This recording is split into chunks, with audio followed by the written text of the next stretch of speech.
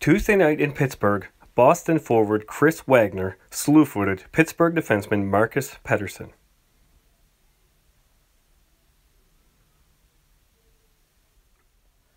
As the video shows, Wagner and Petterson were engaged in a race to the corner for the puck. Both players are in good body position with low posture and wide stance, braced for legal contact.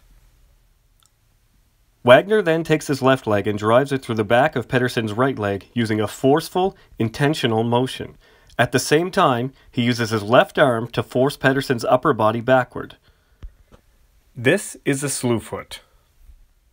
Wagner's actions made Petterson completely vulnerable and unable to protect himself from dangerous and violent contact with the boards and the ice.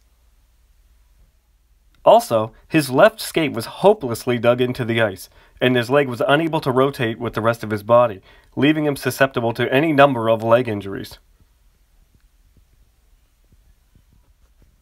While I recognize this move was done for a hockey purpose, to win a positional battle during a race for the puck, a slew-foot isn't an acceptable hockey tactic for any purpose, hockey or otherwise. It has no place in the game.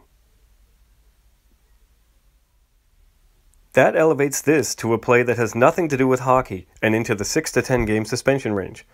On top of this incident, it's also important to take player history and habits into consideration, including but not limited to any supplemental discipline already handed out.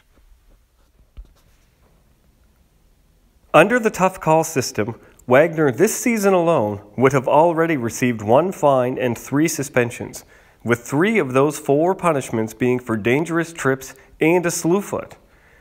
This is a player who, over the course of a very short period of time, has demonstrated a habit of often careless and sometimes dangerous use of his feet.